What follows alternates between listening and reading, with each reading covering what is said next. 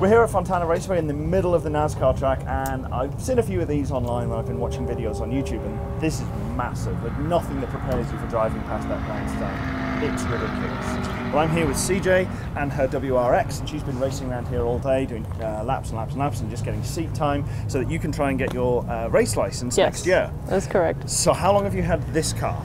I've had this car, it'll be 4 years in March. Okay, so it's not too late. And you bought it bone stock blue, or did you repaint it blue? Black and blue. Nice. And then you put all the stickers on it and did it all up with yes. the WRX. Yes. Nice. And then started just throwing more parts at it to make it more and more replica as it went on. Yeah. And it's kind of escalated from there? Yeah. It's interesting because I wanted to go for rally. Yeah. And hence the Subaru. Yeah, the Subaru, and then I had the livery because I was inspired by Oliver and Peter Solberg. Yep. Which are the famous rally drivers. Mm-hmm. And then I was looking into the school and I was like, oh, Dirtfish Rally. I was like, man, I hope that's here in California. Yeah, that's all in Washington, isn't it? Yeah, and I was like, so far. So the school is like $4 grand, $5 grand, and plus on top of that I have to pay for the plane ticket, you know, food, water, rental. Yeah. Mm-hmm. I needed, I don't even know what else I'm gonna need. Clothes, because it's gonna be freezing out there. I don't have a lot of the weather stuff. How long is the school period? Like, how long are you up there at a time? Is it like a week, a weekend, a month? It's, I think it's 3, I don't know if it's a weekend, or I'm gonna say 2 to 4 days at most. Yeah, so that's why I decided to go for the track. And I know it's a Subaru, you know, being a track car is not really the most ideal because it's all-wheel drive, and you typically would want to favor a rear-wheel drive car. So Audi would beg to differ. I know. Audi entered touring cars in Europe and absolutely dominated and wrecked everybody to the point where they banned it. So you're fairly local to here, and you've got Owendale and everything else, so you've got quite a few options to get exactly, yeah. things. That's where I'm going at, yeah. Yeah, okay, that's cool. So how much longer do you think you need before you sort of start applying to push through or what are the requirements to get the race license? The requirements, I'm honestly not too sure because... it's more than anything. Is it just seat time before you can get started and you can accelerate that with more stuff? Or exactly. Okay, that's not so bad then. Yeah. It's not like you need to have completed 1,000 hours or 100 hours of track time. Yeah, it's not like being a pilot. That's like a whole other story. That's not so bad then. Yeah. Okay, and so what have you done to the car specifically? Engine's still relatively stock? The engine is stock. Okay. It the engine has 177,000 miles on it. Wow. Okay.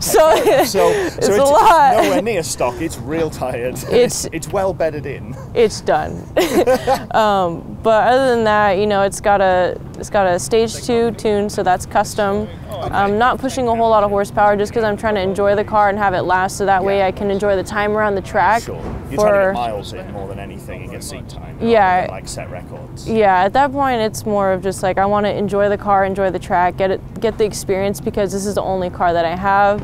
I know I still have a 2021 STI that I could track, but I don't think that's a good idea. No, you don't want to bin your daily. Mine's on. I don't know about yours. Yeah. Have something that's dedicated for the track and actually use it for that. And go, oh no, I broke it.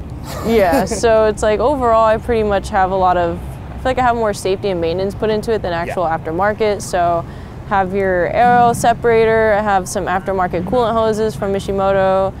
I have... It's reliability focused. Yeah, like... Yeah, and as you say, safety. Yeah, so okay, intake and everything else. Today, because you were here yesterday and today as well. Yeah. You see, you've done 2 days back to back. What were you looking for?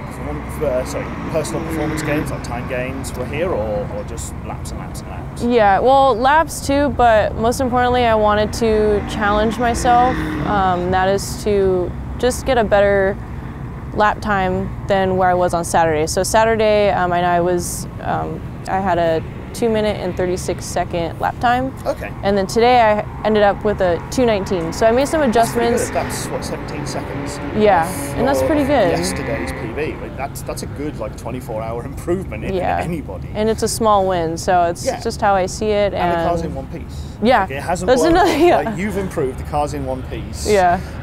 I call that a win. That's like the pilots. Any landing you walk away from is a good landing. Yeah.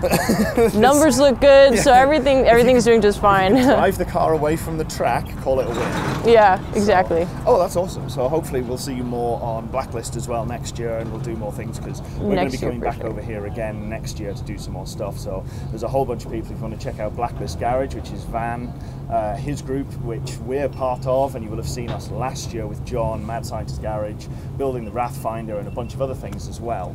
So there's loads and loads of content coming. Obviously you've seen some of the in-car stuff we've had from CJ driving around here as well. So thanks very much for sharing that with us as well. And thank you for coming out here. And before it gets completely dark, we're going to sign off and probably head back to the UK. So yeah, I know. Thank you very much for watching. If you want to support the channel, you can go to pedalbox.show and you can buy merch, t-shirts, hats, although this is actually my friend's decimal tenths hat, not mine, because I ran out of stock. Go me. And it's also December. Who has caps in stock in December? You can also support us on patreon.com/pedalboxshow. And don't forget, if you haven't already, subscribe to the channel, hit the little bell, and you'll get notified when all of our videos go live. Thanks very much for watching, and we'll see you next time.